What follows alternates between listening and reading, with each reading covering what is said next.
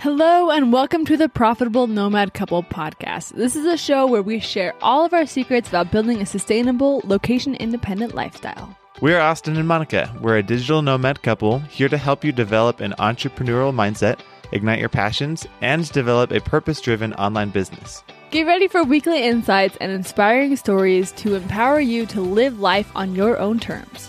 So are you ready to unlock the nomad mindset and embrace a life of limitless possibilities? Let's dive in. All right, you guys, welcome back to another episode of the Profitable Nomad Couple podcast. We're super excited today because we are here with our friend, Elvie. Elvie started out as an Instagram friend, and now I feel like even though we've never met in person, I just feel like we're real life friends now. But Elvie, welcome to the show. Hi, Austin, and hi, Monica. Thank you very much for having me. I'm super excited to be here. Yeah, we're super excited to have you here as well. Why don't you start out by telling our audience a little bit about yourself? My name is Elvira. I'm from Seville, the south of Spain, but I've been living in London now for 10 years. Yes, I miss the sun a lot. I'm a coach, so I do help people redesign their professional life in a way that fits their life. The reason I do this is because I'm a dreamer.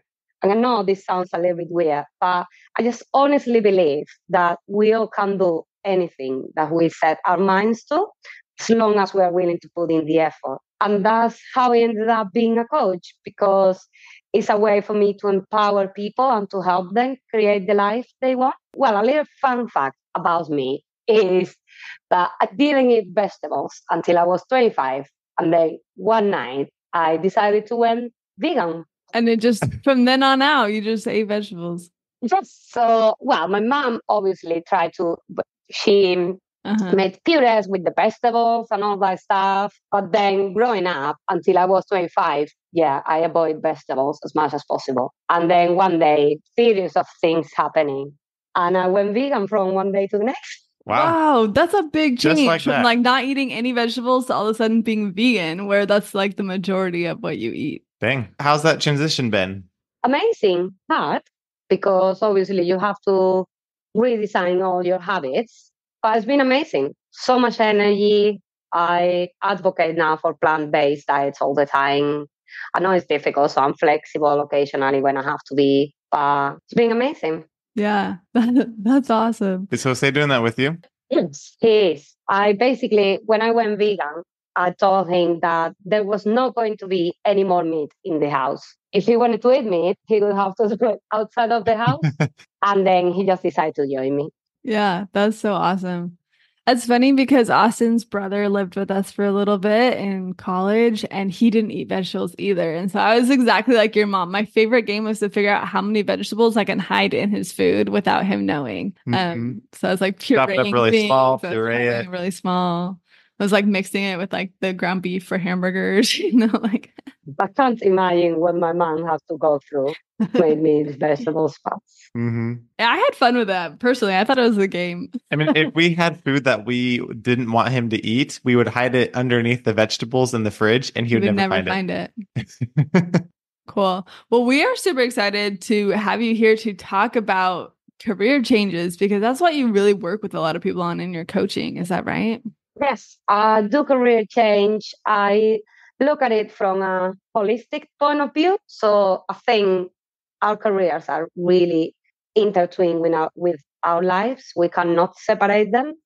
So I like to look at it from like an overview point of view. Yeah, I help people who are going or want to go through a career change. I love that because so often I hear people being like, oh, well, it's just a job. So I don't have to, you're not supposed to like your job. But then when we look at the math, we spend the majority of our adulthood at work. So you have to like your job. It has to fulfill you. It has to bring you joy. Otherwise, what are you doing? You're just wasting your time going to this dead end job that you're hating over and over and over again. And it really does bleed into every aspect of your life. Definitely, Monica. It's like I was reading the other day and we spent about 13 years or more working. It's unbelievable. And then you hear all the time people saying, oh yeah, it's Friday again. And it's like, well, you're living your life for 2 days out of 7. Mm-hmm. That's crazy. Mm-hmm. Yeah. Yeah. Absolutely insane. So when people come and start working with you, at what point are they at? Like, how do they know when they're ready to make a career change and come to you for help with it? Well, it depends on the person. Obviously, there are different situations, and every person is different. I think for me, there are three aspects where that I think are really important for career change. One of them is confidence. I think you need to believe that you are able to do the change, right? So a lot of people come to me when they have confidence problem, they want to do a career change, but they don't feel like they can do it. The other one is people who doesn't know what they want to do, right? They know they don't want to do what they're doing at the moment, but they don't know what they want to do next. Within this, I think there are so many different things, right? It's about what you're passionate about, what your strengths are, what are your skills, what are your values as well. I think it's really important in here. Third one is people who knows they want to do it, they want to make a change, they know what they want to do, they just don't know how to do it. So I call this like the preparedness stage. And it's about reflecting on what your current situation is and how can you make that change in a way that works for you, right? So for example, if you are in your 20s and living with your parents, your situation is completely different. Maybe you are able to just quit your job and focus full time on a career change. Whereas if you are living on your own, you have to pay rent and bills, you maybe don't have money saved or you don't want to spend that money that you have saved, Hmm. you will need a completely different plan. So I Yeah. think, see, I work with people who are in all different stages. Hmm. So for the people who are in those first groups that you explained, can you explain for us a little bit about maybe what that would feel like for someone who needs to make a career change, but maybe can't articulate or hasn't identified that as the thing that needs to change in their life? What would that feel like? And how do you know that a career change could be something that would help you? The thing is about knowing what the end goal is. Maybe you don't know that what you need is a career change, but what you want is traveling, for example, something you guys can relate to, right? What you want is to travel. Your career is basically the thing that doesn't allow you to do that.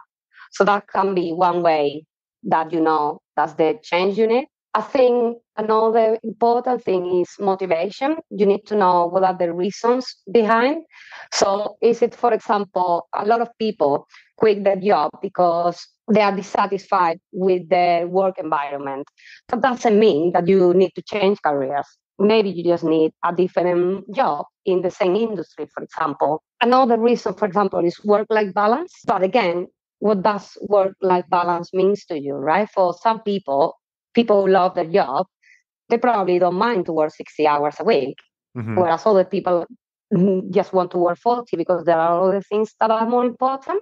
So I think exploring your end goal, exploring your motivation is really important and really crucial to know if what you need is a career change. Ooh, I love that answer. That's so important. I think so often we forget to ask ourselves what we even want from our lives. And so just like taking that time to always be evaluating, is this job what I want? Is this taking me to my end goal? What is my end goal? And how do I know that everything in my life is lining up to get me to that end goal? Definitely. And I think sometimes, or maybe not everyone, but definitely a lot of people just follow the norm, right? We have Mhm. been told that success is or looks like X, and that's it. Yes. We're working towards that without ever stopping and thinking, is that really what success means to me? Mhm. Because if not, what's the point to even making an effort to get there? Like I've got this really funny story. This is how everything changed for me, right? And it started with Jose asking me a question one day. Like I was in this realm, super well planned. I was working towards, so I studied hospitality management. I wanted to become a director in a hotel. That was the plan. So I came to England. I started to work in a hotels, progressed to supervisor. Everything was going really well. But I just wasn't really happy. And then that's when I started with Jose as well. And one day I remember we were talking and I was saying that I wanted to be a director and that I wanted to be successful and that I wanted to have money. And he asked me, why is it that I wanted to have money? Like, I remember he told me, you are the least materialistic person I know. Why money is so important to you? And that hit me. That's when I think everything started there because I started to asking myself this question. Why is it that why am I looking after money? What are the reasons? What is it that is really important for me? Yeah, everything move on from there. Yeah, Yeah. that's awesome. I like that story. This actually goes along really well with something I was just having a conversation with some friends about last night about evaluating the why behind what you do. And I feel like for a lot of people, their initial reaction is, even if they're not like saying this out loud, they go into a job for the paycheck, for how much money they make, For the or benefits. the benefits that it has. And I feel like sometimes people don't always take the time to take a step back, like we were just talking about, and to ask themselves, like, why am I here? And not just here at this job, but like, what's my purpose? Like, what am I working towards? What do I want my impact to be in this world? And I can almost guarantee that it's not going to be just about how much money you make. And sometimes that money that you make can be a means to an end, but your job, like, I agree with you. I feel like your job should be more than just that. So I love that you, when you do your coaching, you mentioned that you do it, you have like a more holistic point of view with it because it is more than just one aspect of your life. You look at how it can influence and integrate with every other thing that you do in your life. So I like that a lot. So I feel like this is really easy for us to sit and talk about, but like realistically, the people listening who are maybe like, wow, maybe I need a career change, that can be such a hard pill to swallow. That can be so daunting. So why is it that pivoting and making career changes, even though on paper it might be the best decision for us, why is that so hard for us to do? Oh, I love this question. I think I'm gonna start this with a story. For me, it was crazy story that I had created in my head, right? Like I had this story or this vision of who I wanted to become or who I wanted to be, the job I wanted to have. And not only it was my vision, but I somehow had created this expectation that I thought people had from me. Like I thought my mom wanted me to do this and I had to succeed on this. Otherwise, I would let her down, which I obviously didn't want to do, right? This for me was the most difficult thing. It was telling my mom that after studying for 4 years, spending a lot of money, a lot of effort into getting where I was, I actually wanted to quit hospitality. And I was terrified. I told my mom, and I remember she asked me, what is it that you want to do? And I said, well, I like writing. And her answer was, well, if you want to write, just write, which suddenly made me realize that those expectations and fears were just in my head. Like it wasn't true that I was failing her. Like she never felt that way. So I think expectations is a big thing. It's hard for us to realize because we believe those things, right? You think about it so often that you end up believing them. The other thing is there is this term called enmeshment, which in a career context means that you identify with your job. This is particularly common with the millennials. You identify, I don't know, for me, it was hospitality. For someone else, can be someone who has a super important corporate job. They identify with that job. So when when you are thinking about changing careers, you are threatening your identity, right? You're Mm-hmm. not only threatening a part of your life, you're threatening your whole identity, which makes it way harder. So I think there is part of this mindset. I think we are asked to choose a career in our 20s, which for me is crazy to assume that the career you choose in your 20s is the career you're going to have forever. It's Right. like Yeah. the person I am now is Uh-huh. completely different to the person I was. Mm-hmm. Yeah.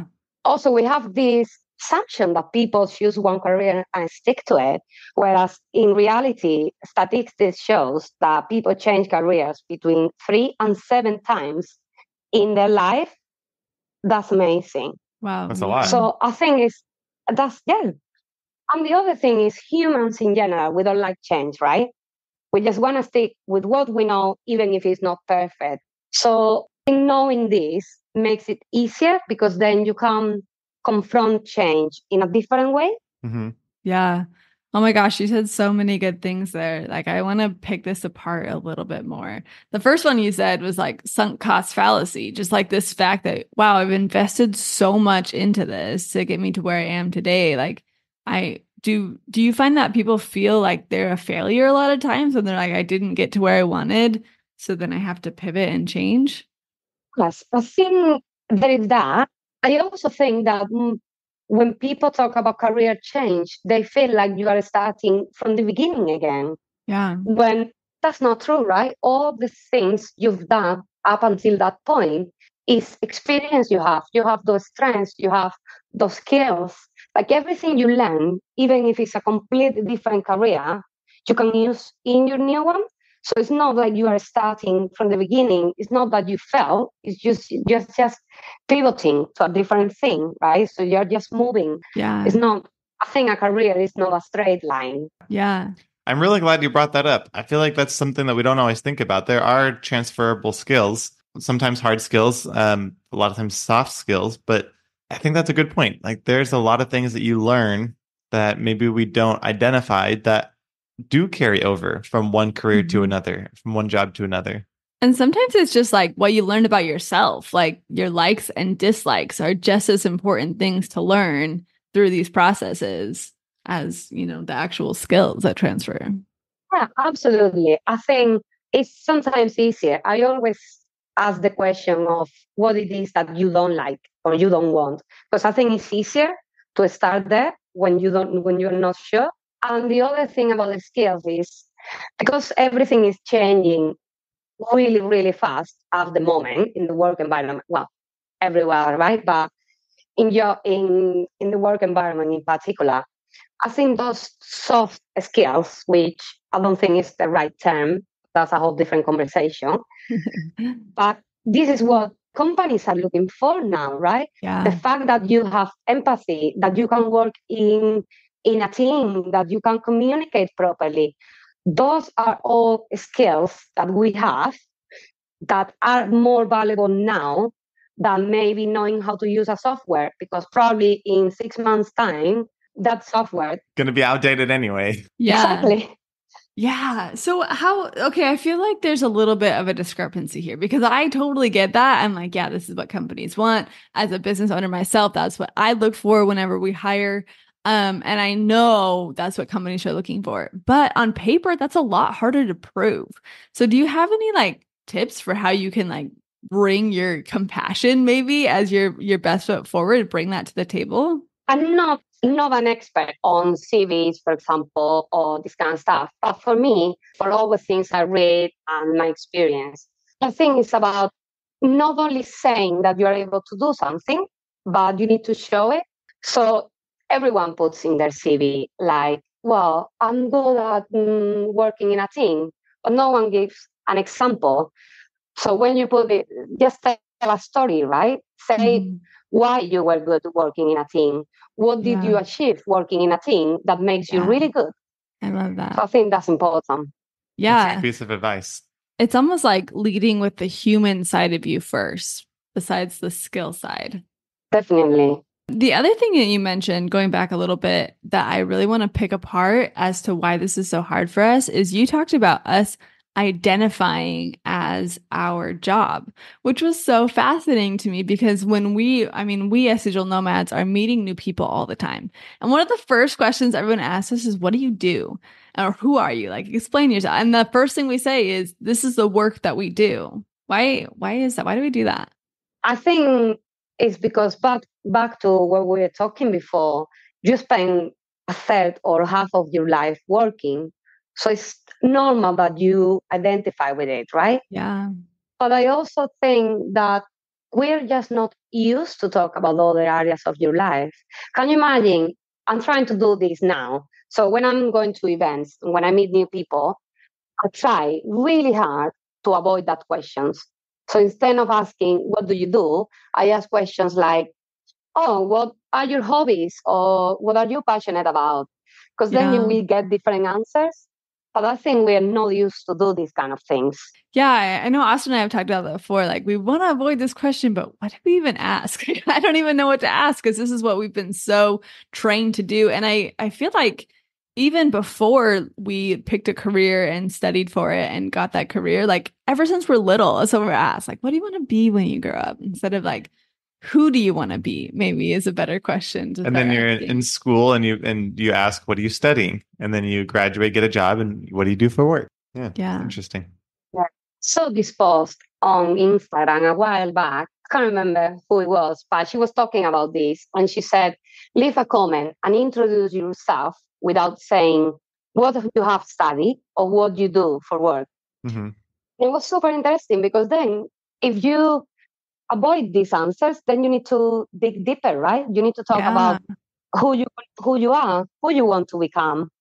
And I think that's a much more interesting conversation as well. Mm-hmm. Yeah. I agree. It does bring up like a lot of different parts of who somebody is. But I would imagine that's challenging for a lot of people to answer because we are so used to that other question. I imagine it's challenging for people to answer, like, oh, like what am I passionate about, you know? Well, it kind of takes away the safety blanket. Like all of a sudden you have to think like, who am I outside of work really? You know? Yeah, but I think, well, someone has to start doing this, right? The same way, as you said, Monica, we've been trained to do this. Yeah. Well, someone have to train us to do something different. So why Yeah. don't we start? Yeah. So along those same lines, do you have any advice for us about how we can separate ourselves, our identity from the work we do, or like how we can come forward with a more holistic perspective of who we are as people? I think a lot of it is what we already talked about. So instead of asking yourself what you want to do, ask yourself who you want to be and try to do this in all areas of your life, right? Even when we are at work, for example, every day at work, you will be confronted with situations that are good for you to stop and reflect on how did you react to those situations. What were the reasons for you to react that way? Mhm. And then you start unpacking all that sort of stuff. Like for example, I love personality tests. I'm qualified in this, which is basically have like these four personality preference. And I think this is so interesting and something that you can use a lot at work, but you can also use a lot in your personal life. And you start unpacking who you are, what you like about you as well, because there are a lot of things I love about myself, but there are a lot of things that I don't. And we become really comfortable with saying, oh well, that's the way I am. That's just the easy answer, right? You Mhm. can also say, well, this is how I am reacting at the moment. How can I react in a different way? That's really, really powerful. So now that we've kind of like gone through like why we should even consider career change, maybe like why we should look at the holistic picture of who we are, why it's so hard for us. Can you tell us like what even does a career coach do? Like how can a career coach help people who are struggling with these exact thoughts that we've been wrestling with this episode?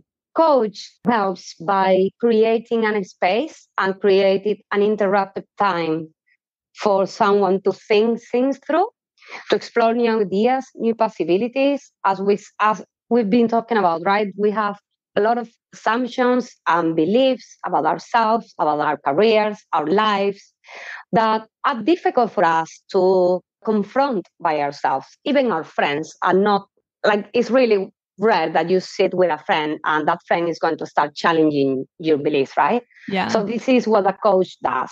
It creates a safe space and it challenges you to question those assumptions and to explore things that you maybe haven't think about it before. I almost call it like hold up a mirror. Mm-hmm. It's like you are holding up a mirror and say, is this true or is this right the person that Yeah. Mm-hmm. you are, right? With those challenging questions. I think the other way it helps is well, coaches don't give advice, right? Because the best expert in your life is you, right? No one knows your situation as well as you do. And the other thing is that we are more accountable and also more motivated to do something when we are the person coming up with that action or Mhm. with that plan. So I think I always say that coaching has like two different parts. The first one is discovering, and the second one is creating. So discovering is about exploring who you are, about reflecting on your situation, and the coach kind of guiding you or opening up the possibility to see other a different perspective. And then creating is about creating a plan to move you forward. And again, the coach is the person who is going to guide you through that process to come up with a plan about what it is that you want to do, how are you going to do it, when are you going to do it, which it will make you much more accountable. So that, yeah, that's how coaching in general helps and how I help my clients as well. I like that. And I definitely see how having that outside perspective, and especially someone who's maybe not a spouse, because I feel like having someone that's like really close to you and really personally invested in your career, I feel like that would be really challenging to have that person be your accountability partner, to be that outside voice guiding you because they're so emotionally invested in the whole thing as well. So having a third party, a coach who's outside of that altogether to give that outside perspective, to give that help and guidance, I just see that as something that would be invaluable as you're trying to make this transition and make this big change. Yeah, it's also really difficult for your friends and your family because they know you, right? So they have already a story made up about you. Right. They have their own assumptions and beliefs about you. So the coach is a new person who doesn't know you and who also doesn't hold any judgment or expectations. Yeah. Yeah. Like for me, when I was training to be a coach, we had to practice, right?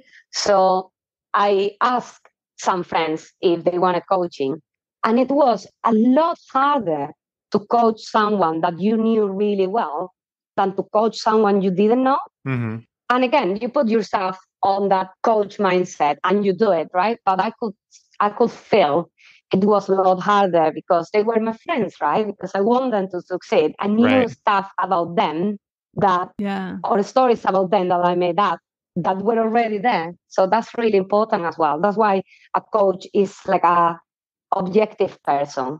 Yeah. That's a Yeah. really good point. I think one of the most valuable things you said too about having a coach is just having someone to create the space and force you to think through what's happening because on your own beliefs, because so often life happens so fast and moves so fast that we don't even stop to realize if we are, taking on the assumption that we're letting down our mom, like your story you shared, or if it's something totally made up, or if we are taking on this belief system like that, from your parents or from other people who have been telling you something instead of like taking the time to think about what you want and who you actually are. And so having someone there to intentionally create that space for you is unbelievably powerful.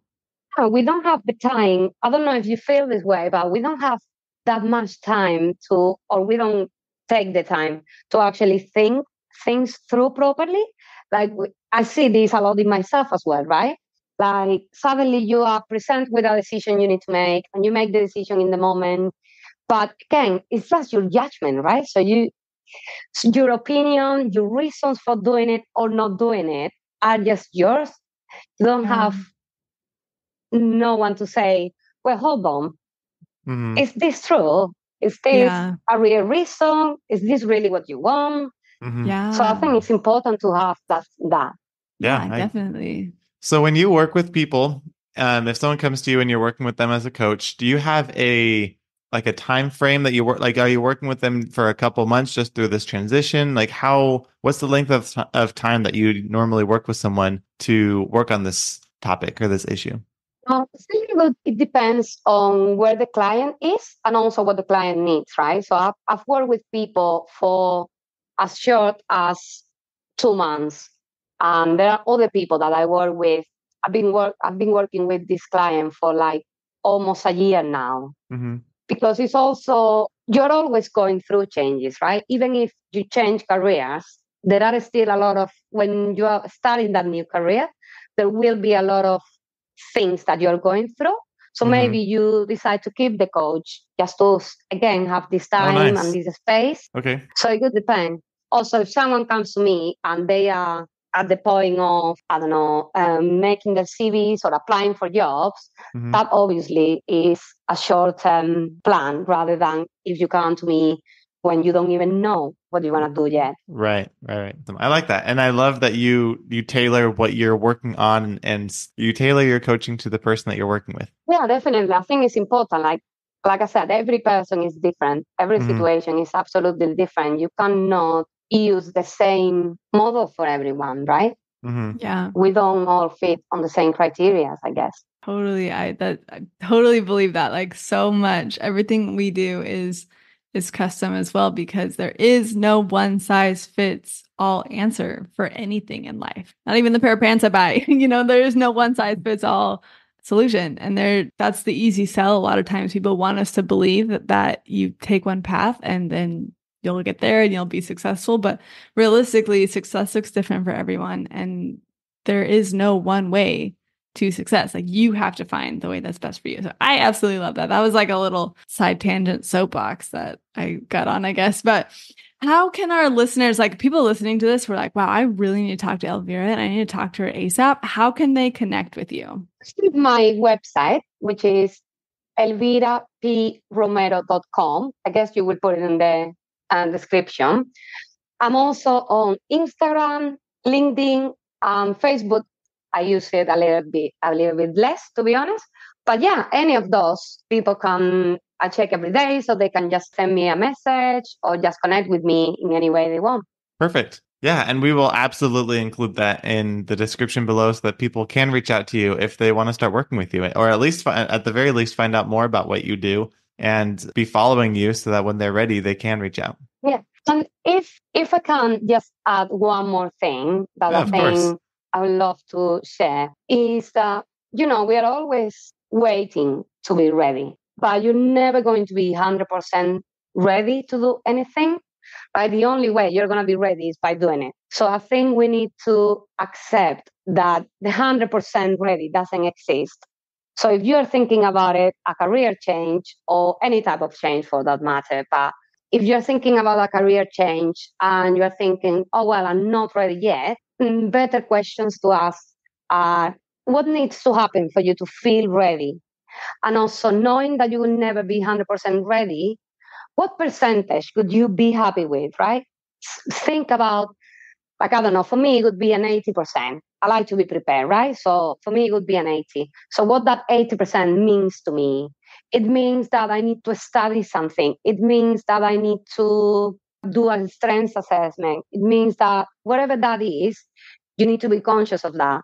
But I'm just really conscious of people saying, oh, I'm not ready, because, well, you'll never be unless you actually jump and do it. And I see people around me all the time waiting for the right moment, for the right time. Well, I'm not ready. I need to have more money saved. I need to learn more. I need to wait until this happens.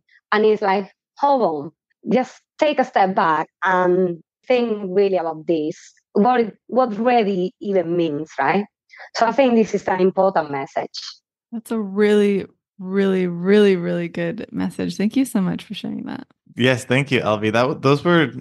I love that final piece of advice, and I'm really glad that you left us with that. And I'm really glad for everything that you shared. You are a very wise person, and anyone who ends up working with you must be a very lucky client. And I really appreciate you coming on and joining us in this conversation and sharing everything that you know, everything that you have on this topic, and being a part of this conversation with us. We really appreciate it. Thank you very much, guys. I really appreciate that. I love talking to you, and hopefully we just inspire more people, right, to create the life that they want. Yes, that's the goal. That's the goal. I love